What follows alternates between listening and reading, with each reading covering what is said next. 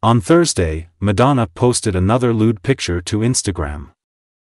Lying on a carpeted floor, the 65-year-old singer of Like a Prayer wore a scarlet and black slip along with black fishnet stockings.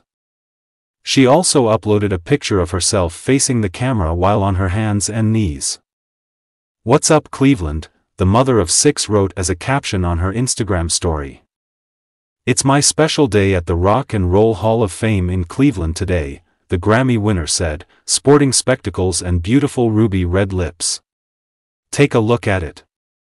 From this perspective, her black boots with scarlet heels laced up her back were clearly visible.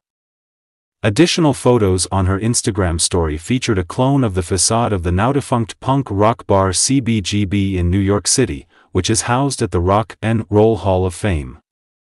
She also posted a picture of a portion of the Rock and Roll Hall of Fame signage, which features her name and likeness in the O of the sign for the museum. The Papa Don't Preach hitmaker will be performing tonight at the Rocket Mortgage Fieldhouse in Cleveland as part of her celebration tour. She revealed an extra date for her tour honoring her 4 decades in the music business earlier this week. It's scheduled for April 9th in Miami.